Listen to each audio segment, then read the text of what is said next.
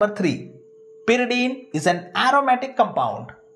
The reason pyridine is aromatic is because it fulfills the 4 conditions of aromaticity. Condition number 1. The molecule should be cyclic. In pyridine, the first carbon atom is attached to the 5th carbon atom.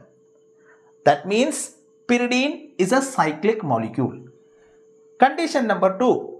The molecule should be planar. If you look at the structure of pyridine, each of the carbon atoms of pyridine is a doubly bonded carbon atom.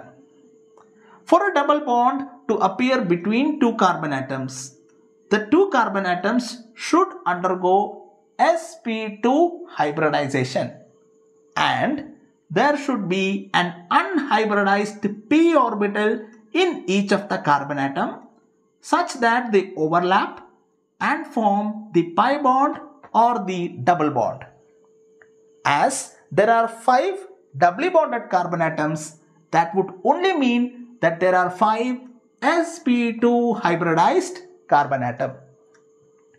Now, after a carbon atom undergoes sp2 hybridization, the groups that are attached to the carbon atom, they assume the farthest positions available in space, and that would lead to a trigonal planar geometry around the central sp2 hybridized carbon atom.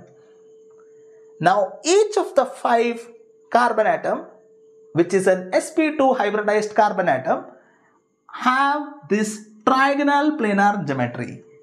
That would only mean that the carbon and the hydrogen that are attached to it are in one single plane.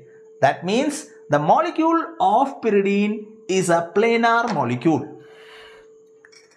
Condition number 3. The molecule should be conjugated. As we can see, after every double bond, there appears a single bond. The molecule of pyridine is no doubt conjugated. Secondly, there is a possibility that the pi electron may get delocalized to the adjacent position. If it gets delocalized, that would mean that the molecule is aromatic. But does that delocalization takes place? For this, we have to apply Huckel's rule. Huckel rule is 4n plus 2 pi rule. You write 4n plus 2 is equal to 6 resonating electron.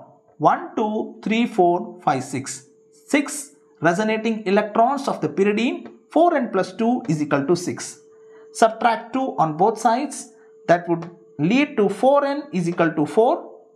N is equal to 4 by 4, which is 1. 1 is not important. What is important is n is not a fraction but a whole number.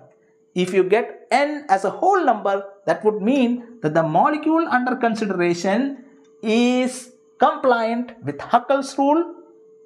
That is, delocalization occurs in the molecule, and that is that the molecule is aromatic. That means pyridine here has been proved as aromatic.